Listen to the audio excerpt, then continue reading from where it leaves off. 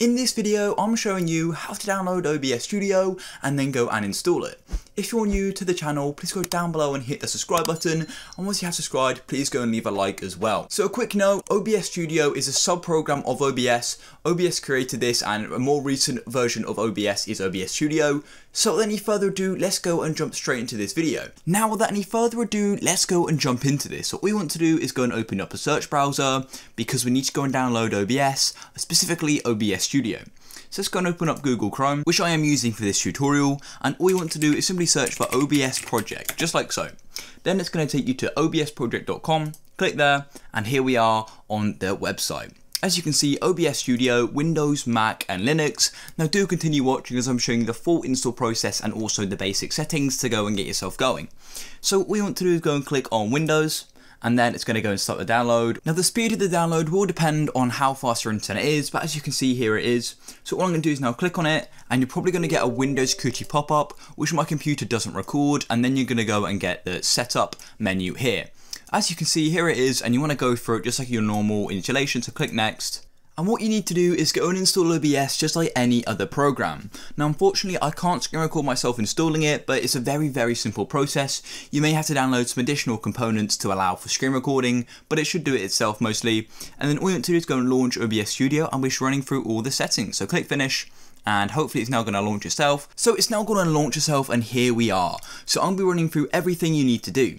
So the first thing you want to do is come down to the scenes and click the plus, and you want to go and name this anything you want. So I could name this like rec example, just like so. And once you've made the scene, click on it and then come to sources. Then go and click the plus button again, and you want to go and click on display capture or any of these you like. You could do game capture, on display capture, and then click OK.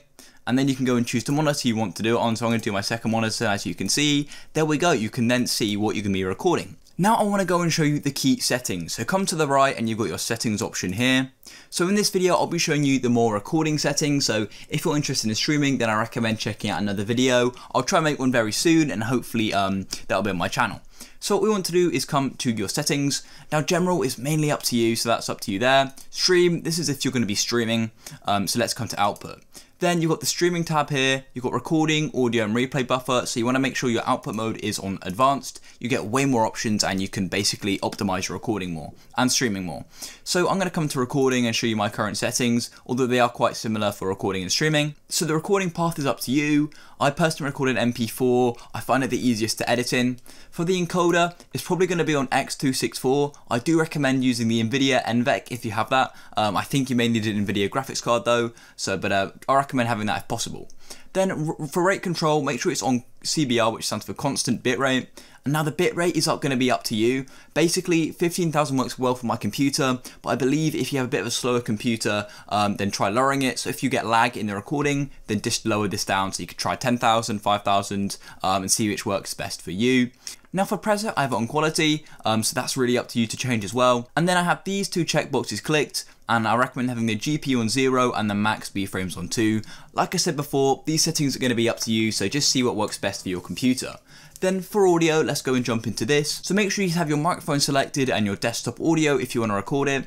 You can change it by clicking there, and it lists all the microphones. Then come to video. Now here you can go and change your resolution. So the output scaled resolution is the most important one, as that's what's actually going to be recorded.